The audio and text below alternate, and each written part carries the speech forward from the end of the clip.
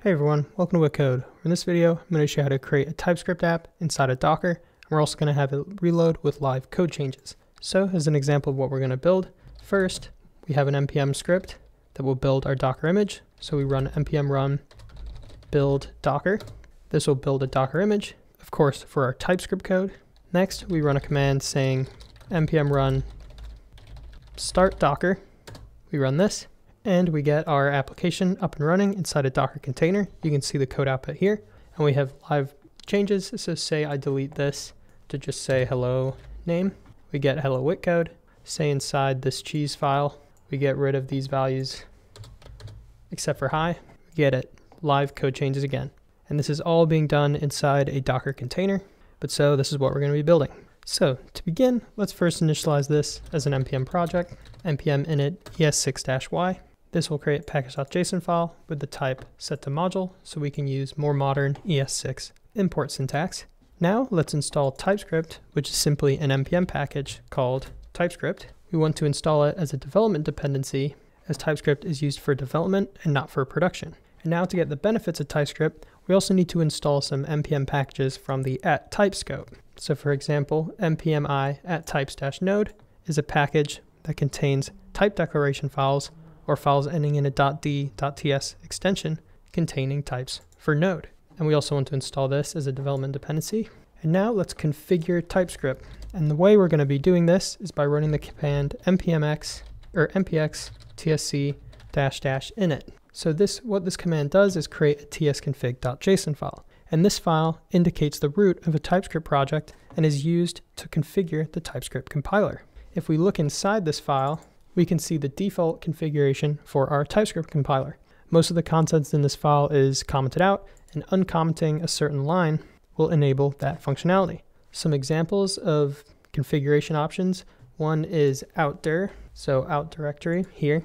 And let's change this to be dist. And specifying the outdir to be dist specifies the output directory of the transpiled JavaScript files to be a folder called dist. So now when we transpile our TypeScript files, they will be placed in a folder called dist, and because of this, we should actually update inside package.json our main entry point of this to be .-dist-index.js. Now let's create a folder inside our directory called source, which will contain our source code, and let's then use tsconfig.json to specify this folder as the location of our TypeScript files. And we can do that with the key include. So this include key here tells the TypeScript compiler to compile every TypeScript file inside the source directory and its subdirectories. Now let's also use tsconfig.json to specify the folders we want the TypeScript compiler to ignore. We can do that with the exclude key. We want to ignore node modules and our dist folder. And these exclude are relative to this include, by the way, but I always just put in node modules and dist anyway. Next, what we want to do is, because we specified our project type as module here, which means we'll use ECMA script, we need to set the module key in here to node next. And actually I see an issue here, and that's because we forgot a comma, so that should clear it up. So we want to set this module key in here, not common.js, but node next. And what this module key does is it sets the module system for the transpiled JavaScript files. Setting it to node next will allow us to basically transpile ECMA script files to JavaScript ECMA script files and common.js files to JavaScript common.js files. What this really means is that the transpiled files can either have ECMA script, import, export, or common.js require and module exports. And once again, we need to set it to something other than common.js because in here we have it set to module. But now let's add some TypeScript code. So inside our source file, let's create an index.ts file and also a file called cheese.ts. Inside our index.ts file, let's just place in some simple code. So it's just a function that accepts a name and logs it out. And we just say WittCode, so to log hello WittCode. And we want this in our index.ts file. Inside, so paste that in there. And in our cheese file, let's just export a default array containing hi and hello. And then let's import it in our index file. And we seem to have an error in here. And that's actually because we got this the wrong way around. We need 2 stars here and 1 there. So once again, this tells TypeScript compiler to compile every TypeScript file inside our source directory and also any subdirectories. But so now, just to demonstrate what we can do, let's just compile or transpile our TypeScript into JavaScript by running the command npx tsc. And what we first get is we get an error actually saying, did you mean cheese.js? And this is because we're using ECMA script, so we have to specify the extension. We wouldn't have to do this, of course, if we were using, say, a module bundler like Webpack, but with just TypeScript, we do need to do this. So run npx tsc, and here's our output dist folder with both our files. But so this command here, so npx tsc, if we don't provide any arguments to it, then the TypeScript compiler searches for a tsconfig.json file. In other words, when we run this command, it will run the TypeScript compiler with the configuration we supplied inside tsconfig.json. And now finally, let's start creating some package.json scripts. So down here by scripts, let's first add a clean command that removes our dist folder. So now running npm run clean will remove recursively our dist folder. And note that on Windows, this command rm might be something different. I think it's rmdir or something like that. And now let's add a build command to build our TypeScript project. So now if we run, say, npm run build, then it will build our project by converting our TypeScript code into JavaScript code using our tsconfig.json configuration.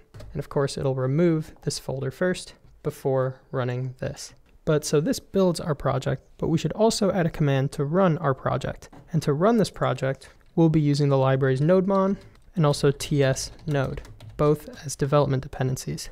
So this tsnode library here provides TypeScript, execution, and ECMA script support, while nodemon is a library, so this one right here, is a library that automatically restarts the node application when files are changed. Let's now create a start script that uses both of these packages. So we'll call it start. So what this command does is it runs nodemon, and we use this exec flag, which is an option of nodemon, to monitor different programs. So essentially we're going to be using this exec functionality to monitor our TypeScript application. And here, what we're going to be running is node with the loader tsnode-esm, and this tells node to load modules with tsnode and ECMA script, so import and export, and also to register tsnode without using the CLI that tsnode provides. And of course, we do this against our main entry point file in TypeScript, which is source index-.ts. So now we just have to run npm start. Our application runs, we see hello WittCode. Let's change this and see if we get some live reloading. Say WittCode of justice. If we reload this, we get hello WittCode of justice.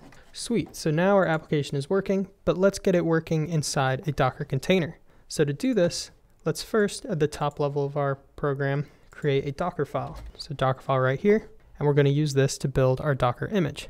The base image for our Docker image is going to be Node, specifically Node version 18 of the Alpine Linux distribution. And now let's create a working directory. We're going to call it we're going to call it server. And what this will basically do is just make a directory at the top level of our container called server, and this is where all our code is going to be. But next, let's implement some layer caching by copying over our package.json file and then running npm install. So now what this does is it copies over our package.json file to the server directory and then runs this command to install our node modules. Next, we want to copy over our TypeScript configuration file. So also inside the server directory, we're going to copy over tsconfig.json, and then we will run the command npm start. So running this, so this line here, cmd npm start, will run our npm start script after the Docker container starts. And that script is, of course, this right here, but it will run it inside the container. And also note that we don't actually copy over any of our source code here, and that's because we'll bring it into the application with a volume for live reloading. But so now let's build a container and also an image from the Docker file. And to do this, inside package.json, let's create a script, which is going to be called build Docker. So here, what this does is it'll build a Docker image called myImage using our Docker file located in the same directory, which of course is this one here. So now let's cancel out of this terminal. And now let's create our Docker image by running this command. So it'll be npm run build Docker. You can see everything being built. And actually I built this earlier, so things were cached. But if we look in here, we can see how everything that we specified inside our Docker file. And now let's check this image exists. But if we run Docker images, we will see this one right here called myImage. So let's cancel out of here. So now let's use this image to create a Docker container. And we're going to do this with a script right below our build Docker script. And this one's going to be called start Docker. So now if we run the command npm run start Docker, we're going to build a Docker container off of the image, my image. We're going to name it myc with this flag name. And then this line here is very important. We're going to create a volume that maps our source directory, so this one right here, to a source directory inside our server folder, which is the work directory in the container that we create here. And what this will do is allow for live code reloading. So if we make changes in here, it'll be reflected in the same file system inside the container. But so now all we have to do is run this command, and this is all running inside our container. So we ran our container, and then when the container was built, we run this nodemon command. And let's just check all the live reloading is working. So WittCode of justice and tranquility, and that's reflected here. Let's also say log out our cheese file like this. We get that logged out, and let's add something else in here. Of course, let's add cheese, and it's all updating. Sweet. And now something else I want to address for the end of this video is if you try and press Control-C to exit out of this terminal, it won't work. And that's because on this command, we need to specify -it, which basically makes an interactive terminal with our container so we can exit out of this app. So right now, the only way to do this would be to kill the terminal, open up a new one, but we'll have to stop our container. So stop myc. That'll take around 10 seconds or so. Then let's remove it. So docker rm myc. And now let's just start this again because our image is still built. We didn't remove our image. And we'll do npm run start docker. Everything runs. Let's double check the reloading again. Just type some nonsense in there. We can see here. And now if we press Control-C, it sends a signal to the container and we exit out.